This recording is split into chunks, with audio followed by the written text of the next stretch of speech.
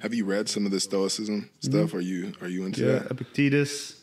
Okay. Meditations, Marcus Aurelius. Yeah. I was big on those in really like 2 years ago when I first got here. That was by far, like, if you want to talk about like a rock bottom, that was probably it. I had a really good training camp and practice. We had all the COVID rules, so I was only quarterback for like 5 days, took every single rep at practice and played really well. And then got into preseason games and just hadn't played real football, been live for a while, and just really played like shit at the end of the day. And then the way it all went down there, they drafted a guy, wanted to go a different route, got cut in kind of a weird way, and then told like, oh, we didn't think you wanted to come back, so we'll see if we have a spot for you on practice squad. Go wait at the hotel. Spent like 4 or 5 hours just sitting at the hotel, like asking my agent like, what's going on here, and then the GM texted my agent like, hey, we're going a different direction. So just the roller coaster of that. Like, I remember thinking I had this opportunity.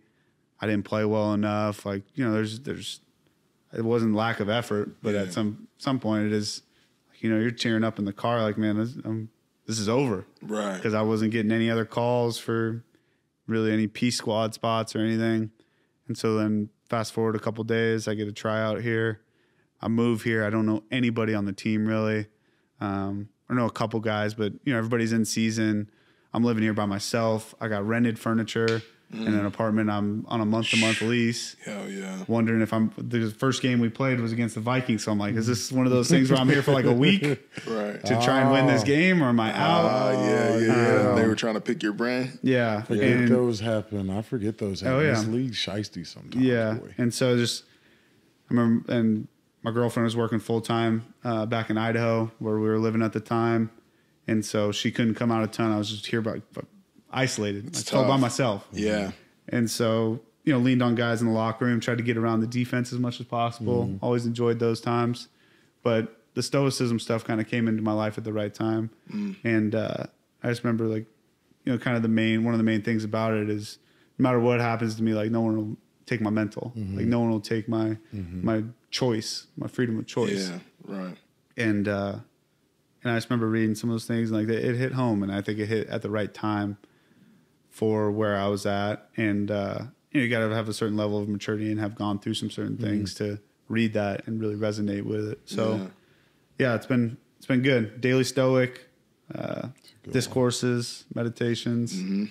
Those have kind of been the main three, but always a work in progress. Nobody's perfect, but I kind of like just having those little reminders. Yeah.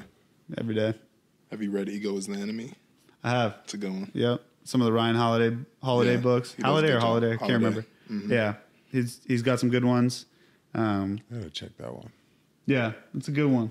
Okay. Especially going through an injury and some adversity. It's like, every day you wake up, you got a choice. And, like I said, that's the timing of my life where I kind of found that it hit home. Yeah.